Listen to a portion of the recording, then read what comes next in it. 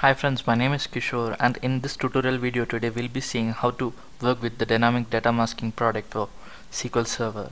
So to start with, in this presentation today we'll be seeing the installation of the dynamic data masking product and working with the management console, which is a front end for the DDM product, and also the configuration of the DDM connection for the SQL Server.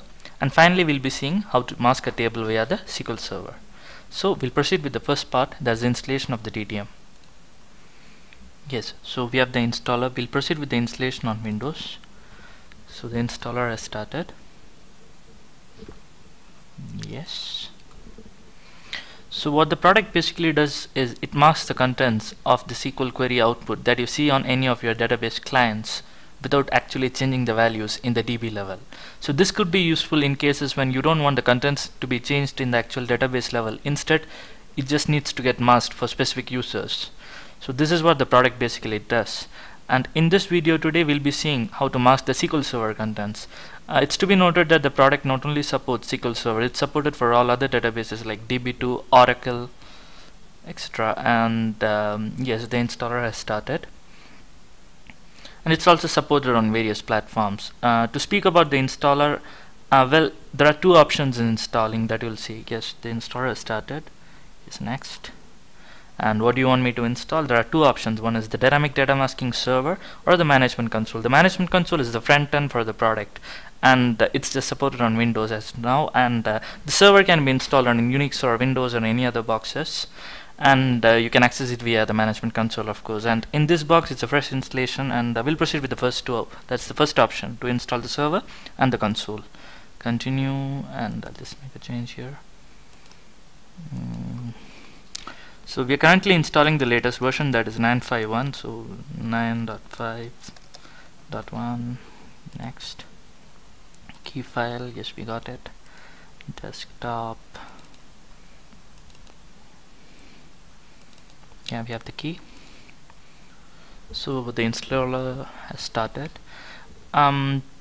Yes, it's asking for the configuration. So the server name, it's just the name of the DDM server, and the port number, it's 8195, which is the default port. You can have it changed in case you want to make changes to this port on which the server starts. And the password, let me just set the password.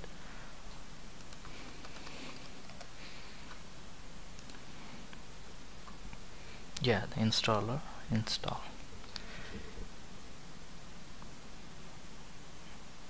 So it's to be noted that when you install it for the first time, you need not specifically start your server. So the server is started automatically once you complete the installer, and in case you want to shut down the server or start the server, there's an option in the location where you install it. There's a file server.bat present in the DDM home directory, and you can just give the parameter start or stop, and there's even a parameter restart that permits you to restart the server. So start and stop will be needed only in cases like you want to shut down the server temporarily, and also like in cases like when the port is already under use, you want to make a change, or in the configuration you want to have changes, and you go for stopping the server. And in this tutorial video today, what we'll do is first we are about to complete the installation part. So the next part is working with the management console. I'll show you how to connect to the DDM server via this management console component. Yeah, we have completed with the installation. Yes, so the first part of the tutorial video is complete. Now the next part is working with the management console. Now you can access the management console via the dynamic data masking at management console. You want me to run it? Yes.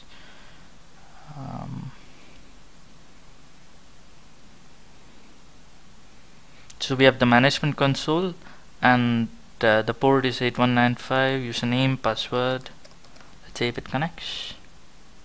Yes, now we have connected to the DDM server. So in this tutorial video today, we'll be seeing how to mask the contents of the. So in this connection, first we'll see the native connection to SQL Server, how it appears. So I already have a connection set up, and it's a simple tutorial that we are gonna see. So yeah, prior to this, let me just give you an overview of the management console. On this left tab that you have, you can set up you can configure your rules, the masking rules, along with the database servers, and also the DDM services for the databases that you wish to set up.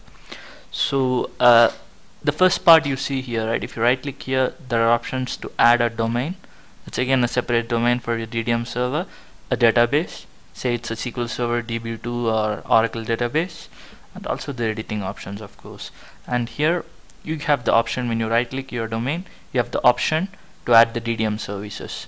So this part you will see all in this part, the left tab, you will see the services, databases, rules, etc. And to configure all these rules is in your right tab. So we'll begin with masking the SQL Server is what. So the overview of management console part is currently the simple one and it's complete. So we'll proceed to the SQL Server part. So we have completed this part, installation, working with management console. We proceed with configuration of the DDM connections for the SQL Server. For the SQL Server part, I already have a connection set up, and let me just show it to you. So we have a create table. Prior that, let me just execute these.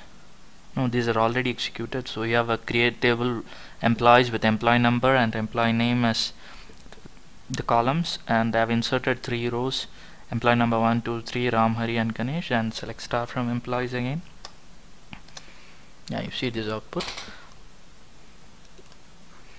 Yes, so this is actually the native connection. I can show you the properties. So currently it's my host, different parameters, the port and the details, and this is actually my native connection. Yeah, it's a successful one. So what we'll do next is how to work with the SQL Server in DDM. So the first part here is to add your DDM services for SQL Server. Add DDM services, SQL Server. Okay, so you have it already started when you start the service. So this is the option to stop that you can see. So the next part is we'll add a database. Add database, SQL Server, DDM database name, can again give it as support, the database server address, so the actual address where my database resides. So I'll take it from these properties again.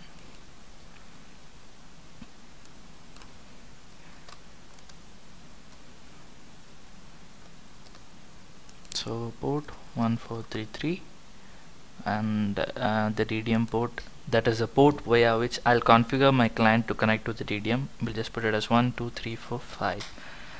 And rule set, actually we haven't configured any rule sets till now, so I'll just give a rule set name, a sample name, say rule 1, and we'll create a rule with the name rule 1 so that this rule gets applied for this particular connection. And the username and password, of course we have it here.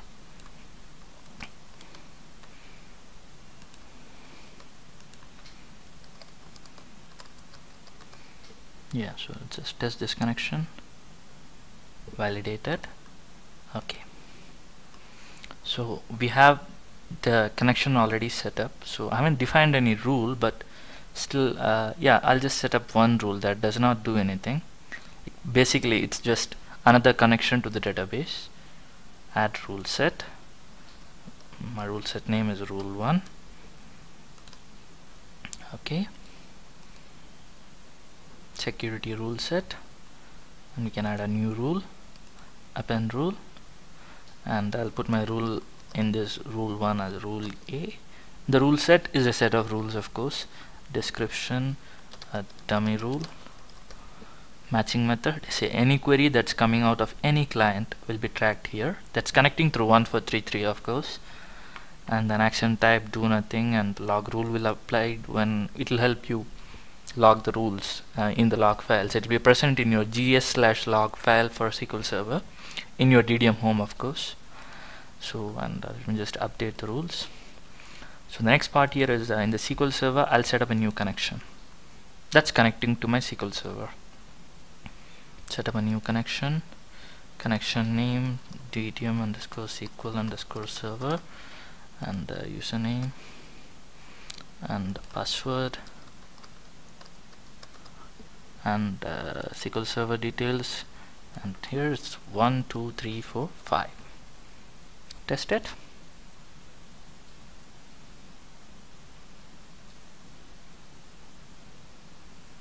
success, connect. Now this part we are currently connecting to the SQL server via the DDM server. So I'll just execute the select star from employees query now.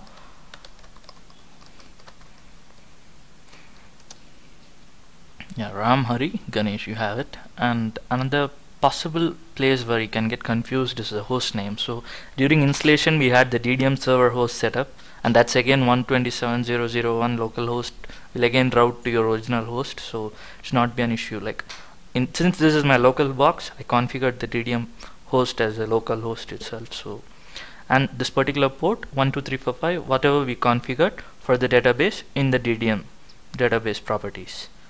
So that's it. And the third part of the tutorial is again complete now. So we have completed configuring a DDM connection for SQL Server. The next part is how to mask a table in the SQL Server. So what we'll do is, we already have the employees table, and we'll just mask the name column in the employees table. So you have my DDM server here, the rules. Yeah, we'll just modify this rule. Edit.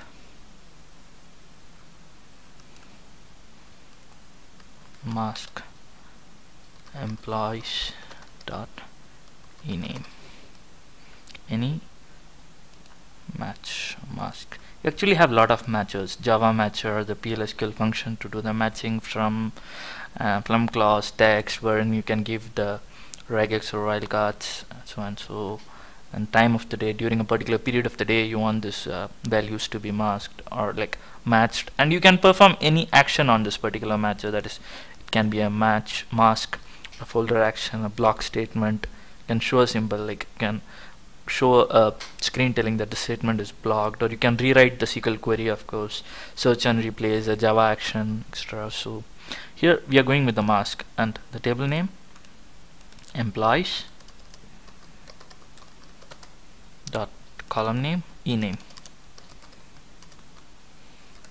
and the masking function, it's substr, it's a substring for the SQL Server, the function name. substr is for Oracle, and slash column will here in turn replace the enames dot ename as the first column, and taking the first two characters. So that's what we have. Yes, okay. Update rules. The rules should be updated by now. Just need to reconnect, disconnect. Okay.